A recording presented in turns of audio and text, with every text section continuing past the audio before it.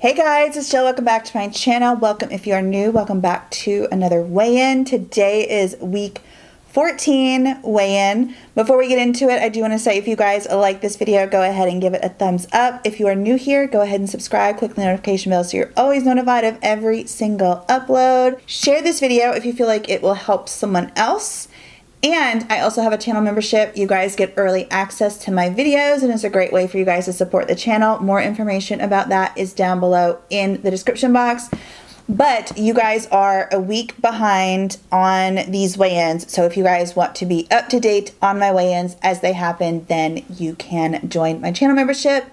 And again, more information about that is down below in the description box. I also just did a video where I shared my new workout routine and also what I'm eating in a day. So I'm gonna link that video down below for you guys to go check out. Make sure you check it out if you guys are interested in what I'm eating and also my new workout routine. I think that's everything. Leave me a butterfly emoji down below in the comment section. And now let's go ahead and get into this video. Week 14 non-scale victory. Do you guys see where this necklace is laying on my neck? Do y'all see? I had noticed this, honestly, but I had not gone back and look at any like video footage or photos or anything. But I'm sitting here watching this video back and I was like, okay, no, I know my necklace is hanging down lower than that. So y'all want to see where it was? I can't tell you exactly when I filmed this. Possibly that it was like March 1st, possibly a couple of weeks prior to March 1st. I'm not sure. But look at where, like into March.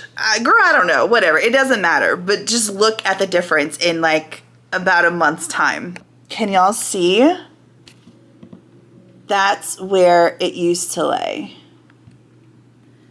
Let me pull it out so you guys can see it that way. Right there. Do you see it now? Something I was also just talking to someone about is me noting that when I'm dancing, I can keep up easier and I can do the moves a lot easier. And I used to really have to watch a lot of the moves that I would do because a lot of the moves, if I did them in a certain way or bent down too much or like got too, like down too low, I would feel pressure and pain in my knee. So I'd be like, oh, can't do that. I haven't felt that. And I didn't notice it until my mom was here on Saturday and she was like, oh, I wish I could dance with you, but my knees hurt. And I was like, I have not felt knee pain and I can't tell, like I didn't even notice.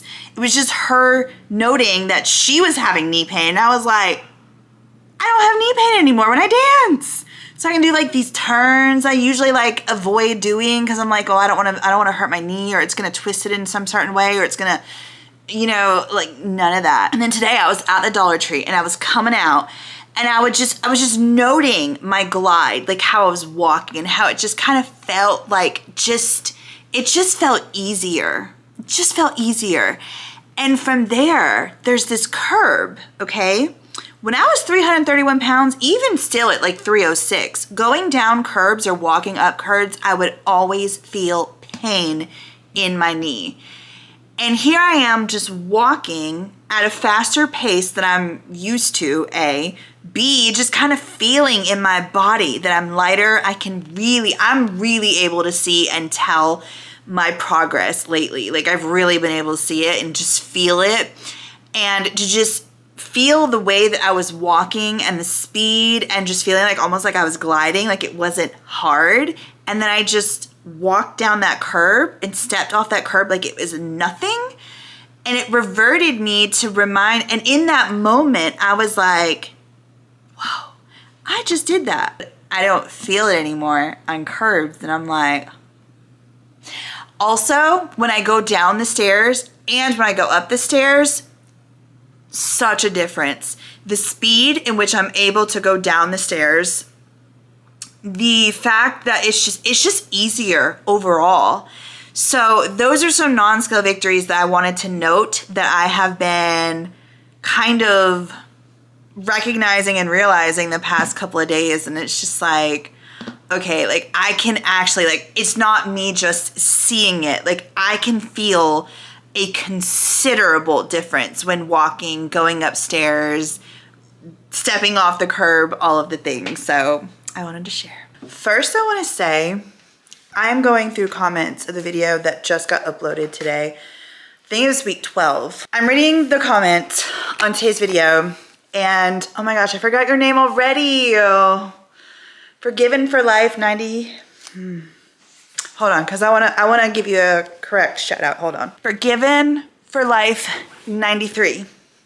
You gave me a scripture. I told you in the comment that, first of all, thank you. I've never heard that before. And so I told you, I'm gonna set y'all up right here. All right, so right here is my calendar. You guys know about the calendar. It has my stars. So I look at this often throughout the day, especially when I'm struggling. I come in here sometimes and I'll just look at it to just remind myself of my accomplishments and how far I've come. So I wrote down the scripture that you wrote in the comment. It says 1 Corinthians 6:12. Everything is permissible for me, but not all things are beneficial. Everything is permissible for me, but I will not be enslaved by anything and brought under its power, allowing it to control me. I am putting this in my pantry, right on these grits, right below this calendar. Because you are right. I allow food to have control over me. I've allowed food to have control over me for way too long in my life. And I'm not doing it anymore. And right along with all of this food in here, I'm putting that scripture. So thank you. Thank you so much. You are so kind. Y'all, first, I just want to say, y'all are amazing. Thank y'all so much. Thank y'all for the double butterfly emojis. There's so many of y'all that commented that. Thank you.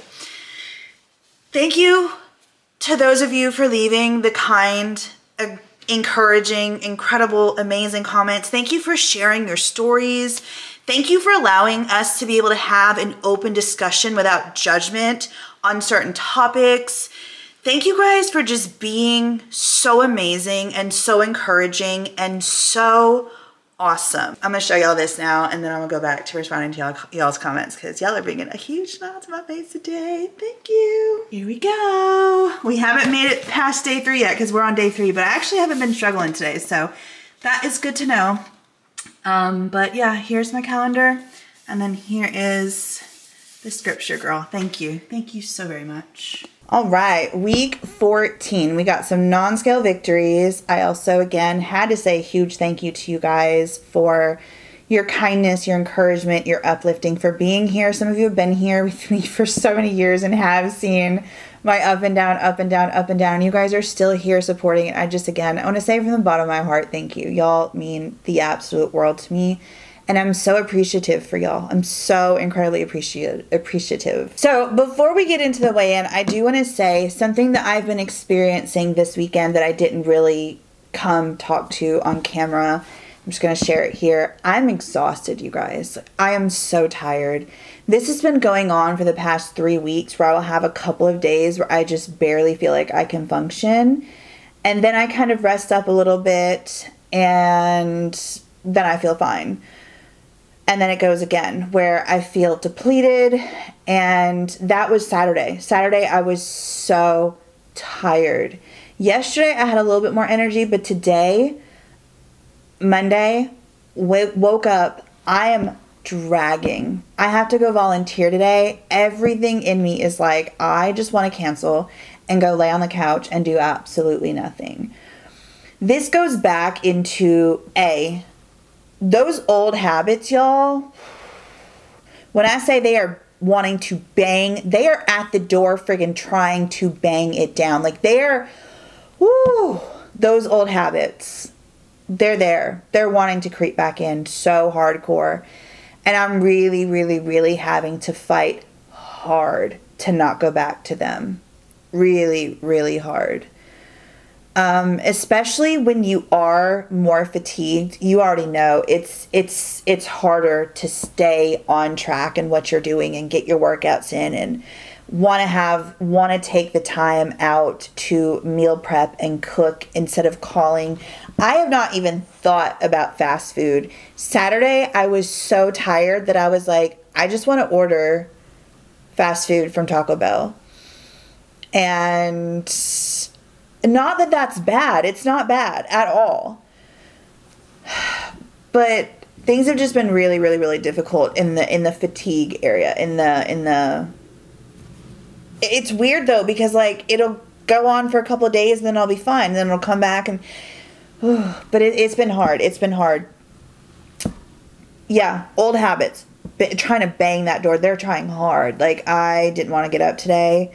I don't want to keep the commitment that I made to myself and the commitment that I made to the charity that I'm volunteering for. Laying on the couch watching movies. Y'all, I talked to y'all about this. I have not been watching much TV at all. I've been occupying my time with YouTube. Has been taking up a lot of my time. And then also I'm doing TikToks, I'm doing Instagram posts. That also takes up a lot of time. And then the other things I'm doing to fill up other time, like just a lot of other things that I'm doing that I've been talking to you guys about. Getting my groceries instead of getting them delivered, actually going to the grocery store, going to multiple grocery stores, getting the best deals that I possibly can to save the most amount of money that I can. These are all new habits. And like, again, for the first time, I wanted to just get my groceries delivered. And I sat there and I was like, do you really want to pay the tip? Because that's my biggest thing, is like paying the tip right now. But then also like, go ahead and go out there and get the exercise in, get the extra movement in. So I do want to just come on here and be completely transparent with you guys. I'm really struggling. I'm really, really, really struggling. Having to fight through this has been really, really, really challenging. So I got on the scale. It said 292.4. So I'm down another pound from last week for a total of 27.6 pounds in 14 weeks. That's amazing. It's so amazing. I'm so proud of myself. I can't wait to get my energy back. I wanted to share another non-scale victory with y'all. These jeans right here, when I first was wearing them months ago, like I could not do this. Like they were so tight. I had muffin top. Like I had all of the things. This camera is going to be a little more difficult to focus, I feel, because it's more meant for you to sit and kind of stay still. But I was in the mirror today and I actually like saw a little gap back here and I was like, wait, what? So here's another non-scale victory that I wanted to share with y'all. These are fitting so much better than they used to. And like, I mean, they have a stretchy waistband, but I was not able to do that. So I think that's pretty much it for this video. I hope that you guys enjoy. If you have any suggestions on the energy level, I'm almost wondering, I have been dancing a lot. I'm wondering if maybe I should cut back on the dancing and do more walks like I was. I don't know. We'll just have to see, but I know I'm going to keep fighting through this, and as difficult as it is, y'all know I'm going to share the good, the bad, the ugly with y'all. And right now, like, I was struggling. I think it was 2 weeks ago I did that video where I was talking about I was struggling. I'm struggling again. Oh, Saturday. Y'all, when I tell you I wanted to eat so bad. I wanted to eat so bad. Oh my gosh. I wanted to eat so freaking bad. I made it through, obviously. But I was, and that's why, another reason why I did not want to get Taco Bell, because eating fast food, like, let's be real, like, as long as you're in a calorie deficit, you can literally eat whatever you want, right? You do want to make better choices, because if you are eating things that aren't going to fill you up, then that's, for me, another reason why I haven't eaten any fast food this whole entire year. And it's really not, it's also my budget just doesn't allow for it. But on top of that, like, I wanted to eat so bad, and I was just like, oh, let me get Taco Bell. I just knew that would be a recipe for disaster because of the mindset that I was already in of like fighting back on wanting to eat. And then the fact that I was so fatigued and so tired that it was just like I didn't want to do anything but just lay there. It was a really, really, really difficult day, but I made it through, and I'm so, so, so proud of myself. So that is another really big non-scale victory, because that was the first time, like, I have been wanting to eat. Anytime in the past I have wanted to eat. Now, there has been like a couple of times where I've been like, oh, I just want to go order something. Because I even talked to you guys about it. I want to go order something and eat all of it and just like stuff my face and just, I want to feel full. I want to feel these other things, which is so ridiculous because it's so uncomfortable. And it's like, no, Jill, you really don't want to feel that way. But, you know, mind be playing tricks on you and stuff. But it's like, I was at that point before, it was just like the thought. I actually looked up, went on Taco Bell's website and was looking at their menu, and I said, Jill, stop. Yeah, you say you're going to get a Powerball, and yeah, you say you're going to get one other thing, but like the way that you're feeling right now emotionally, I just don't think it's a good idea, because I don't know if that's gonna send you into making it even harder for you. So I worked through it, and I'm proud of my choice. I'm very proud of my choice. And I'm not craving Taco Bell anymore. So I mean, I really do think that was 100% emotional. I also very tired, didn't want to cook. So there's a lot of factors into it. When I'm telling these stories, by the way, I don't want anyone to think that I'm deeming these foods as bad, because I'm 100% not. My budget really doesn't allow for me to go be eating fast food, especially getting delivery all the time.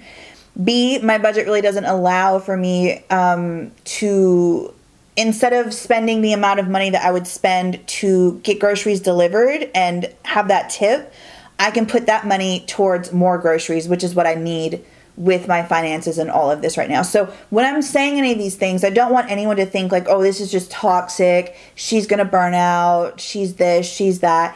This is just sometimes the steps that you have to take to get through. Like, this is an actual addiction. This is not just, it's not just as simple as stop freaking eating and go work out. It's so much more than that. And that's another reason why it's so important that I talk about these things, is so that I can bring awareness. Some people, you will never change their mind. But some people, I am opening up the possibility of it being like, oh, or maybe some people, there's a lot of you that know what I'm going through, and you understand, and you too are going through the struggle. So maybe I'm offering you some suggestions and some tips on how to get through it. There's so many possibilities in me sharing my story, which is why I'm going to continue to do it.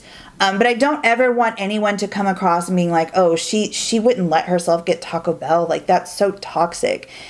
It's not that. It's just, I know myself more than anyone does, A. But B, I knew in that moment that it was an emotional decision. It was a decision based on emotions more than me actually like having that craving. And if I was still craving Taco Bell today, I would give in to that craving. Because this is something I've talked about too, and I've talked about this with my nutritionist. We don't have to give it, we'll have a craving. So say I have a craving. She told me it is okay for you to say, okay, I acknowledge the craving, but we're going to wait a little bit. And you decide what that little bit is. But I told myself, if I'm craving something, and I don't give in to that craving, but 2, 3, 4 days, I'm still in a row craving that thing, oh, I'm going to go have that thing.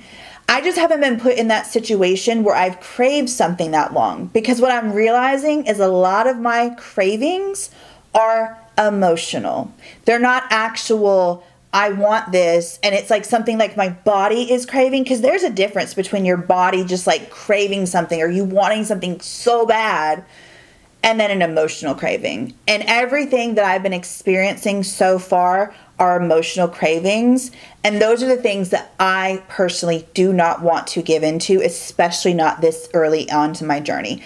Maybe in down the road, I will be able to balance it where it's like, okay, this is an emotional craving and we're going to give into it this time. Because I think that there's also like that fine line where you can give into emotional cravings or some emotional eating, but not anywhere to the extent. And maybe I won't ever, I'm not sure, because of the whole line of the eating disorder and stuff.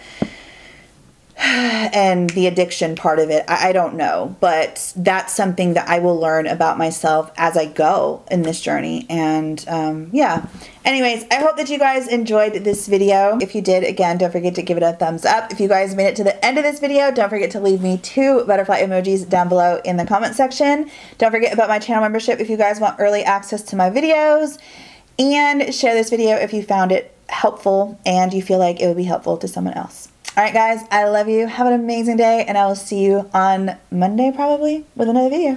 Bye, guys.